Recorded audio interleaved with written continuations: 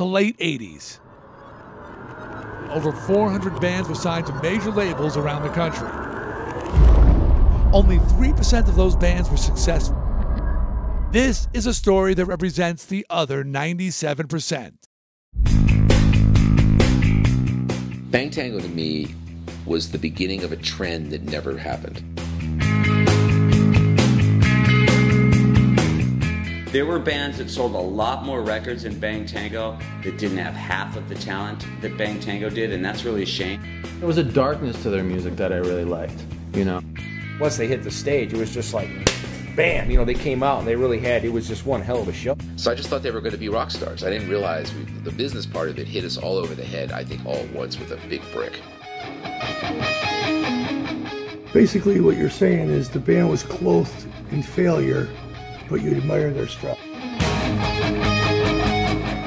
But I think that they kind of got lumped into the wannabe bands, even though they weren't. There's a kind of sadness to the whole thing when I see it like that.